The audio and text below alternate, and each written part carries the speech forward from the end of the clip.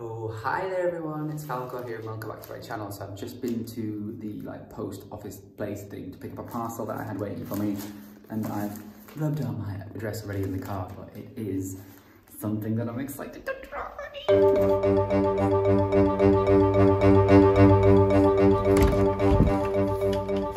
Honey, I'm home. Ryan, I have a package. It's not for you, it's for me. It's something. And I want us to try it together. Okay. Will you try it with me? Yeah. Let's do it. Come to the table. Oh, wait. Something I need. This is a clue.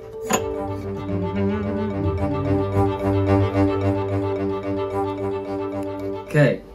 For anyone who maybe hasn't seen a previous video, this is Ryan, my very handsome boyfriend. Ryan thought this was going to be actual beer there, and he was like, I don't like beer. I mean, that's not even how you talk, but... So if you hadn't realised already from the getting of the glass, this is the Harry Potter Butterbeer, which has just been released to buy in the bottle from the Warner Brothers studio thing. However, interestingly, look, the return address is the Harry Potter shop at Platform 9 3/4, which I believe is the one in King's Cross. Ooh, look at it. They're like all kooky and packaged. Invoice! That will show you how much I paid for it. It doesn't? Oh, good. So you are only allowed to buy a maximum of 3. So I obviously bought 3. The packaging has all been designed by MinaLima, which are the graphic designers who design all the graphic design things in the Harry Potter films. So they come in a box and it says, here you've earned a drink, something from the 3 broomsticks you won't have tried before. Butterbeer. How exciting. Right, should we open one each and keep on next? This is so exciting. I don't know why.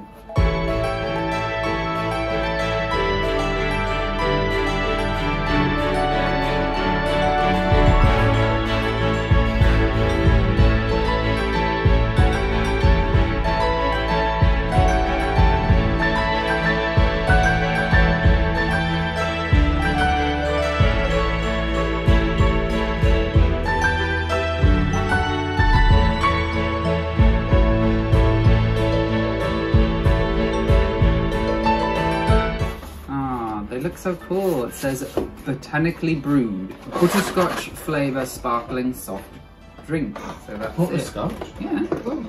This is, I'm assuming it's meant to be the same thing that you can actually buy at the studio and that you can buy in the Wizarding World of Harry Potter in Florida. There, they put this froth on at the top, so they pour the drink in other cups like this. Yeah. And then they put the froth on from a separate thing. Okay, let's try it. Would you like some ice or anything? No, happy to try it. Have a go at it room temperature. I'm scared it's gonna be really fizzy after picking it up from another place. Oh my god, it smells like cake. Welcome to the 3 broomsticks, huh? All right, excited. Well, I think you should try it first. Okay. You try it first. Butterbeer! Green dots! What's it like? It's alright, yeah. God, it smells so sweet. It is very sweet. No, it's not as sweet nice. as I thought. I feel like it doesn't taste as much of butterscotch as it smells. No. It smells more than it tastes more like what you say, like a cream soda. I like it. $5.95, well spent. Is that all? I expected it to be more. No, yeah, it's $5.95. But obviously, I'm going to be able to keep them. Yeah, so the labels are exclusive. They've just been designed in all the adverts that you might have seen for them on the interwebs. They had a version of the cup, with this on the front of the label, and everyone's been asking where'd you get the cup, and they were like, oh, the cup was made for promotional purposes only, it's not available to buy. And everyone's like, but we want to buy it. I think it's very silly because these, they look like that, whereas this actually looks like something you would see in the movie. I think it is very similar to cream soda, and if you've seen any of the recipes online to make your own, that is the basis of it. Like you start with cream soda, and then I think in England here people use so do you know Lyle's that make a golden syrup? They make a butterscotch syrup, and you mix that in with that, and then you mix, I think it's, you mix some more of that in with some kind of cream before you whip it. So the only thing is that if you wanted to veganize it, which I would have to, it's whether or not you could use a vegan cream for whipping and whip that with it, and whether it would work, just because these aren't gluten-free and vegan. Well, there we go, add that in. They're also gluten-free and vegan. It's quite exciting to receive them, and you get it in like the lovely box. He likes it. He's going in for more. The box looks really nice. It's like sealed with a little thing that says the Warner Brothers Studio London, the making of Harry Potter. It's almost like they've tried to make it look like you received it from the 3 broomsticks.